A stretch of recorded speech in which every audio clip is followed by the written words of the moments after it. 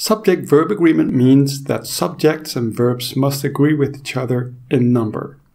In other words, this means that if the subject of a sentence is singular, the verb that goes with it needs to be singular as well. And if the subject is plural, the verb needs to be plural. Even though this seems pretty straightforward, there are some situations in which using the right form of the verb could cause problems. In the sentence, "My brother is taking the bus to school," for example, brother is a singular noun, so the singular verb is needs to be used.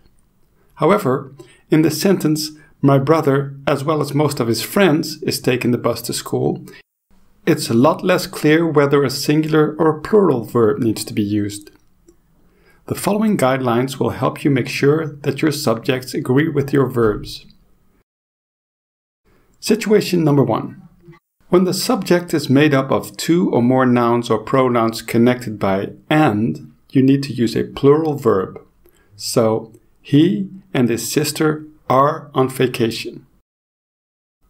When two or more singular nouns or pronouns are connected by or nor, you use a singular verb, like in this example. The chairman or the secretary is at the meeting. Number 3. When a compound subject contains both a singular and a plural noun or pronoun, joined by or nor, the verb should agree with the part of the subject that's nearest to the verb. So, the owner or his employees go to the bank every day. Or, the employees or the owner goes to the bank every day. Number 4 is about not being misled by phrases that come between the subject and the verb. You just have to make sure that the verb agrees with the subject, not with the noun or pronoun that might be in the phrase. So, one of the men is injured, or the girl with all the dogs walks down the road. Number 5. You should use singular verbs with the words each one, either, neither, everyone, everybody, anybody, anyone, nobody, somebody, someone, and no one. So as an example, each of these books is good. Or nobody ever calls the emergency number. Number 6 is about what to do with nouns such as mathematics, civics, euros, measles, and news. Although these words look plural, they also need singular verbs. So, the news comes on at 10 o'clock. By the way, words like euros or, for example, dollars are a special case. When you're talking about an amount of money, you need to use a singular verb. But if you are referring to the euros or dollars themselves, so the currency, you need to use a plural verb.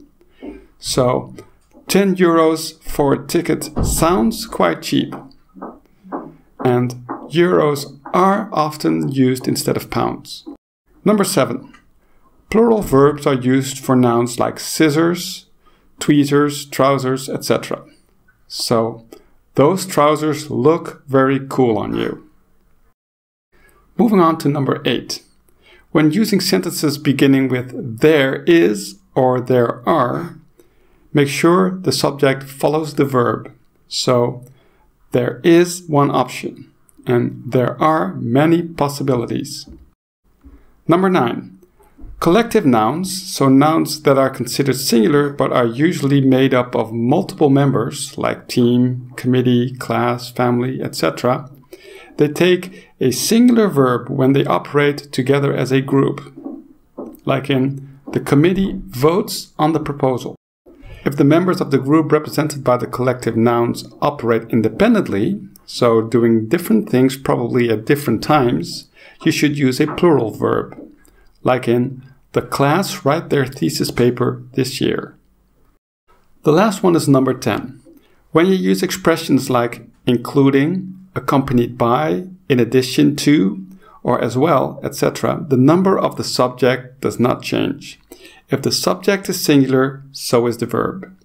So, the king, accompanied by the queen, is visiting the Netherlands.